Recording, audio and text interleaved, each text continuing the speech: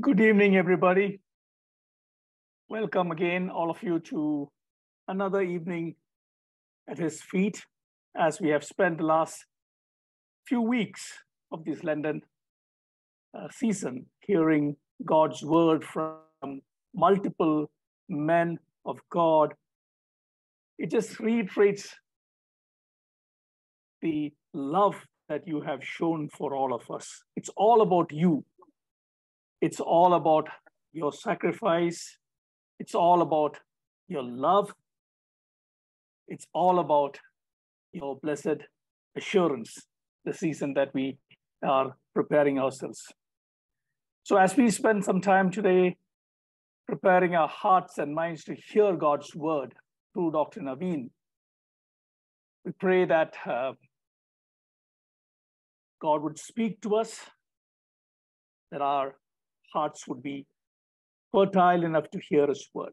We commit each one of us. Shall we pray and begin this session? Father, we thank you. We thank you, Lord, for everybody who has come today. Everybody who has come today with an expectant heart that you would speak to each one of us, Lord. We pray for the word that Dr. Naveen is going to bring. We know, Lord, that you have put these words in his heart, and it's you who are speaking to each one of us through him. We pray that our hearts would be like fertile soil, that we would be able to hear, and these words would bear fruit to our lives. Let it not be another day or evening where we hear God's good word and feel good about it. But let it be a day where we introspect and see how we can, through our lives, be a blessing to others. We commit this evening, Lord, into your hands. We pray that you speak to each one of us, Lord. May it be a wonderful evening. In Jesus' name we pray. Amen. John chapter 8, verses 27 to 30. They did not understand that he was telling them about his Father. So Jesus said, when you have lifted up the Son of Man, then you will know that I am he, and that I do nothing on my own but speak just what the Father has taught me. The one who sent me is with me. He has not left me alone, for I always do what pleases him. Even as he spoke, many believed in him. Amen. Let me introduce Dr. Naveen. He has been with us for the last 2 days. He needs no introduction. Nevertheless, I take this opportunity, sir, to give a brief background about you. Dr. Naveen Thomas is one of the most senior surgeons at the Bangalore Baptist Hospital, with vast experience in the discipline of surgery. He has over 26 years of experience in general surgery and 20 years in pediatric surgery. Dr. Naveen's past experience includes working as a senior tutor in surgery at CMC Vellore from 1998 to 99, and as a fellow in pediatrics transplantation at Children's Hospital at Westmead, Sydney, 2009 to 2011, and as a clinical associate lecturer, Sydney Medical School at the same time. Most recently, Dr. Naveen was the director of Baptist Hospital. But more than everything else, Dr. Naveen is a man of God who is the embodiment of compassion and empathy. And we are blessed to have you, sir, with us today and for the next 2 days. Over to you, sir. We look forward to hearing from you.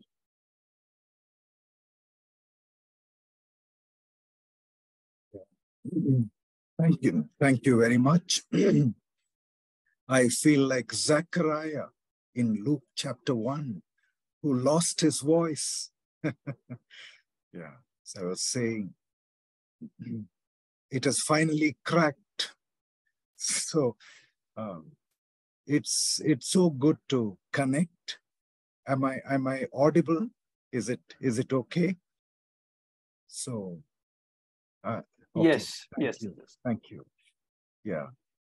So there was this son who comes back home and tells his father, "Oh, Dad, there is a small get together at school tomorrow." And the father says, "Small get together? How small?" Says, "Dad, it's only you, me, and the principal." Yeah, today we have a wonderful get together, and may our hearts be ready to receive um, what he has to tell us, because it doesn't really matter what or who the vehicle is. He can use a donkey, but as long as it is his word and our hearts are ready, he can minister to us. So we receive that in faith. In John chapter 6, we found that there was the shadow of the cross. Bread is to be broken, bread is to be received and appropriated, bread is to be shared. In the next chapter 7, we saw Jesus giving that clarion call and invitation. If anyone is thirsty, let him. What an invitation. The one who said, "I thirst," is the one who invited people to come and drink so that the living waters could flow out of his heart. We also saw Nicodemus and the transformation. Today we'll move on and look at the shadow of the cross in John chapter 8. It was already beautifully read to us. And it says, as Jesus was expounding, telling them about the Father, they did not understand. So he said, when you have lifted up the Son of Man, you will know that I am He. What a statement to make. By the time it came to John chapter 8, the tempo was building up, the opposition was being galvanized. They were slowly coming to the conclusion they had to get rid of this new rabbi on the horizon. It would finally culminate in them wringing their hands in frustration. In John chapter 12 and verse 18, says that is also why the crowd went out to meet him. This is in the context of Lazarus, because they heard that he had performed this sign. Then Pharisees said to one another, you can see that this is doing us no good. Look how the world has gone after him. So they are really frustrated. They are coming to the conclusion they have to get rid of this man. Well, there were multiple attempts to trap Jesus, and the whole portion starts with that. The woman caught in adultery was a foolproof attempt. Either way, they knew they had trapped Jesus. If he said, leave her alone, he would immediately be accused. He advised to break the Mosaic law. There would be dozens of witnesses, more than enough. Well, if he had said, stone her, such a cruel man, he talked about mercy, he talked about all this, but look at what he really is.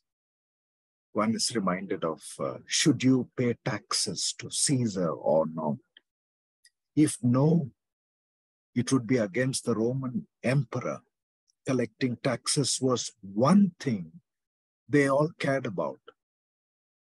Jesus could be reported. If he said yes, they would accuse him. They could accuse him of advising, connivance with the Romans. So it's mentioned in Matthew 22, Mark 12, Luke 20, again and again and again. They all report this. Render to Caesar what belongs to Caesar, unto God what belongs to God. What an answer. What an answer. Well, coming back to the woman caught in adultery, where was this man? That was another issue. Why was only the woman caught? We don't know what Jesus was writing on the sand, but it was the same finger which wrote the 10 Commandments as the pre-incarnate Christ, as part of the Godhead. It was the same finger which wrote Mene, Mene, Tekel, Upharsin. Same night, it says, King Belshazzar was killed. Darius the Mede took over. It was probably a king called Cyaxares II, a Mede, who was allowed to hold power for some time by Cyrus the king. Well, it was the same finger which wrote the human genome and every other genome. If someone was to sit and write the code for the human genome very quickly without any break for 8 hours a day, it would take 25 years to complete, writing that human genome. Go now, neither do I condemn you, Jesus said when people had left one by one. And sin no more. In another version, it says, leave your life of sin. He was affirming her, but not her lifestyle. The only one who could forgive sins was the one to whom she was brought. What a beautiful picture. Well, some of the early manuscripts that we have do not show 753 to 811. And that's why it is put in italics in some of your Bibles. Well, dear friends, it is good to draw our attention to the lengths to which Bible compilers, they have gone to make sure we have an authentic version. Between 1946 to 56, that was the time when the Dead Sea Scrolls were discovered in the Qumran caves. Till then, people were questioning about the accuracy. How could we be sure that these texts are, true to the original? Maybe there are so many changes. Maybe we cannot trust them. But then, the big book which was found there was the book of Isaiah, the scroll of Isaiah. Perfectly matched what was there even before Christ. There were people who questioned and said, no, Pontius Pilate, how do we know he was there? Was it true at all? It is not really true. It was not at that time. And as he was a procurator, he was not a prefect. It is a wrong description in the Bible. All that was going on, discussion, till Antonio Prova, he was an Italian archaeologist, discovered this limestone plaque, 82 into 65 centimeters, near the place where a theater was built by Herod the Great. Interestingly, so-called, Pilate stone, as it became known, that helped us correct the understanding that, yes, Pilate was at that time, exactly at that time, and he was a prefect. So what Tacitus had written was actually wrong. What Bible had shown us was right. Even the title was correct. So again and again and again, we don't have time to go into all those instances where biblical records have been proved to be accurate. And it doesn't surprise us. It is not because of lack of evidence that people disbelieve. It's because people do not want to believe. Someone was asked about when he questioned all this, do you really want it to be true? He said, to be honest, no, I don't want it to be true, because if there is a moral lawgiver, then I'll have to obey that. Very true. And again, this whole passage starts, each went to his own home. Jesus went to Mount of Olives.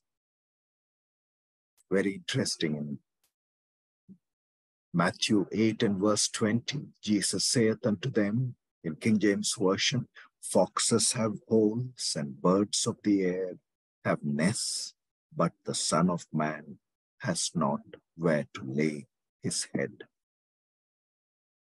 We're also reminded of Luke 2 and verse 49. He said to them, his parents, why did you seek me? Did you not know that I must be about my Father's business, in my Father's home? So, everyone went to their own home. Jesus goes to the Mount of Olives to confer with his Father.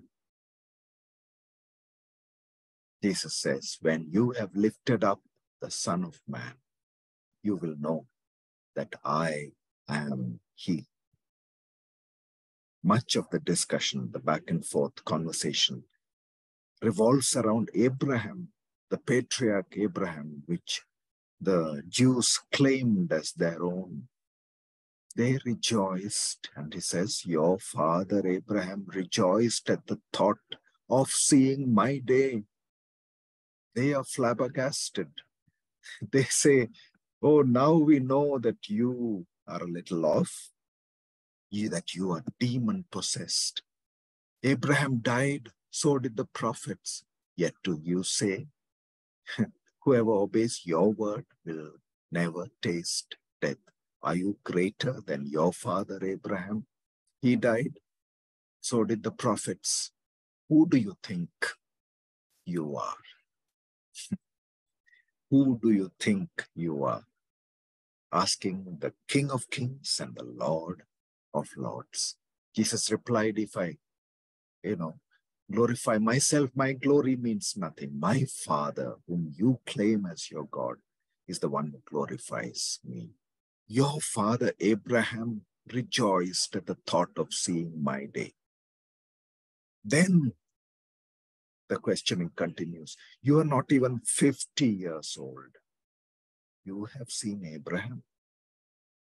Then the climax says, very truly, I tell you. Jesus answered, before Abraham was, I am. That was it. That was it. At that, they picked up stones to stone him. You can picture this. Exodus 3 and verse 14. I am who I am. It's the tetragrammaton, Yahweh, YW, YHWH. If you ask a devout Jew, can you help me? Can you pronounce this? He would say, oh, I know you're going to trick me. I cannot. They wouldn't even utter that word. Imagine Moses' plight. He was expected to go back and tell his wife, his father-in-law, and later the Israelites, that he had seen a talking bush. Really?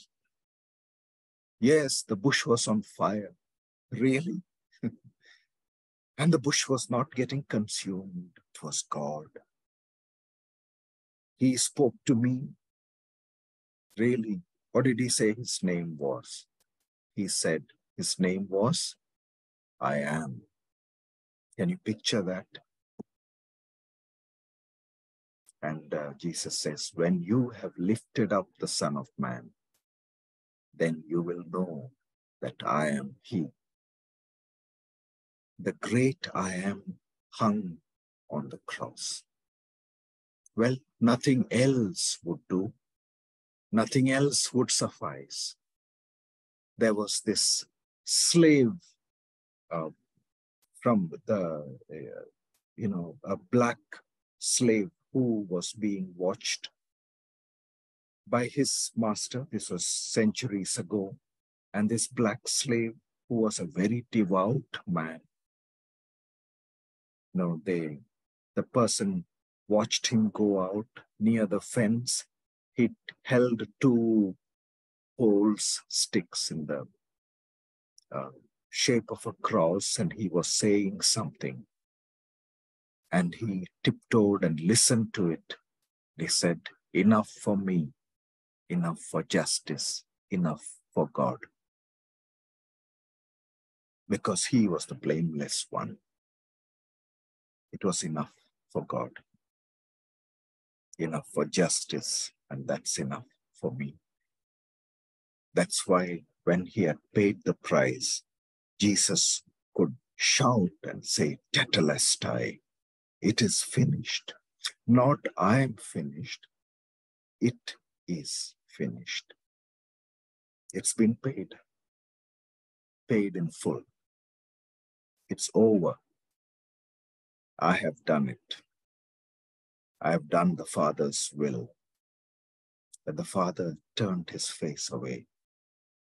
The darkness covered the earth.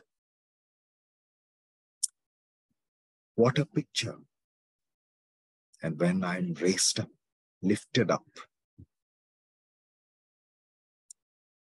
he draws all men unto himself. As we finish, before we finish, we look at these two types of sinners.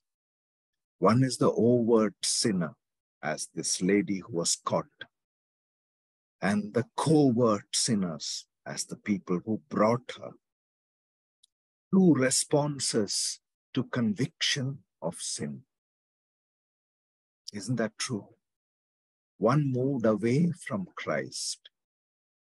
The Pharisees, they had become more bitter, maybe more angry. They were convicted, but they became more hard. The other embraced the forgiving heart of Christ. The woman received grace, came closer to the heart of Christ. Same thing happened on the cross. In dying agony, the one on the right is drawn to his forgiving grace and mercy. He also starts off cursing and questioning, but then he says, don't you see, we are suffering this because of what we have done. We deserve this. But this man did no sin. Lord, please remember me. Please remember me when you come in your kingdom. And what an amount of grace and mercy poured out. Today you shall be with me in paradise. What a turnaround. So it can harden, it can soften. Responses can be so different, even at that point in time. So when we listen to God's word, may we just respond and say, Lord, I want my heart to be softened. I want to respond. I want to hold on. I want to obey. And God gives us grace, much strength. The things around us are changing and rapidly changing. Challenges are, growing and in different fashions and manner.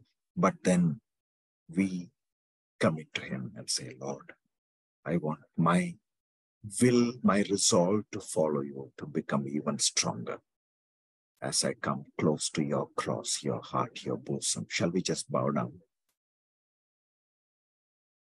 Heavenly Father, we thank you, we worship you. You know the prayer in each heart tonight.